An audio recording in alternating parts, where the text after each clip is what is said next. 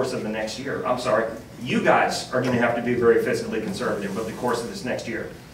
But I think if you do people wrong, you're going to hurt yourself in the long run. And nobody's going to want to work here. Ms. Parker. A budget that we can take, maintenance of effort, to the board tomorrow night or sometime in the future.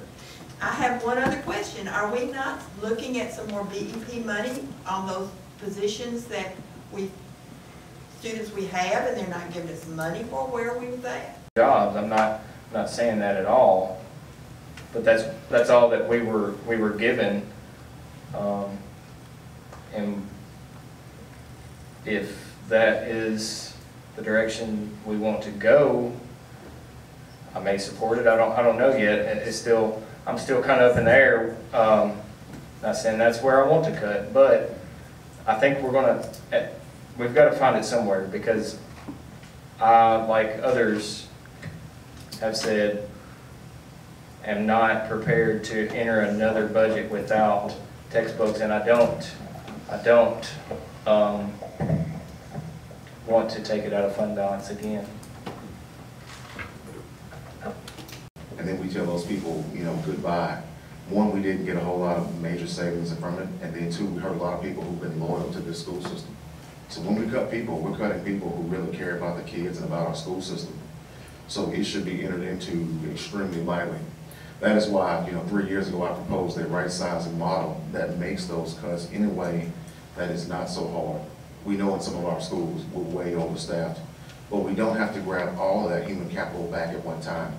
We can implement this model and grab it back a little bit at a time. Because again, some of these people, the spouses have lost their jobs, and then if we cut them, they could lose their jobs also. And that hurts some of our children in the county. And if we can go to fund balance and pay for these ELA books and do it one time, then we implement the model next year, we'll be closer to where we want to be.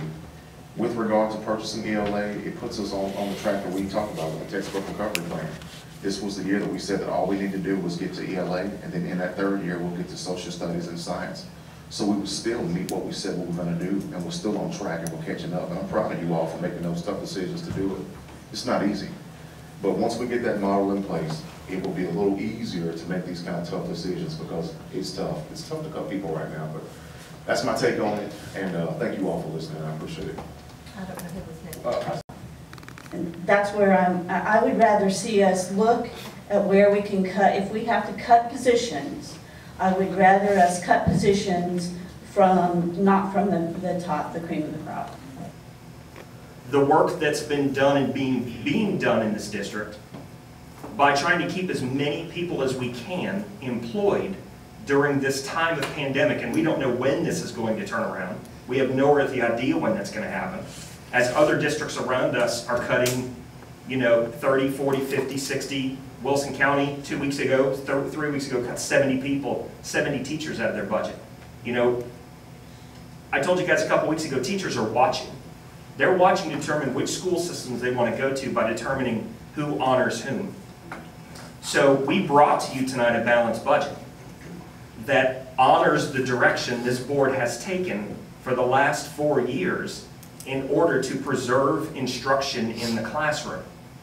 And the recommendation is, once the books close and everything rolls in, you can begin to take some of that additional money, put some of those resources back in the classroom. We're going to have CARES Act money that will be able to add digital curriculum back in, that kids will be able to access even if we're not out of school. Eric's going to have operational expenses. Those are going to be there. Buildings don't get better with time. They're not like wine. They get worse. We would love to mix all of this up and do some different things.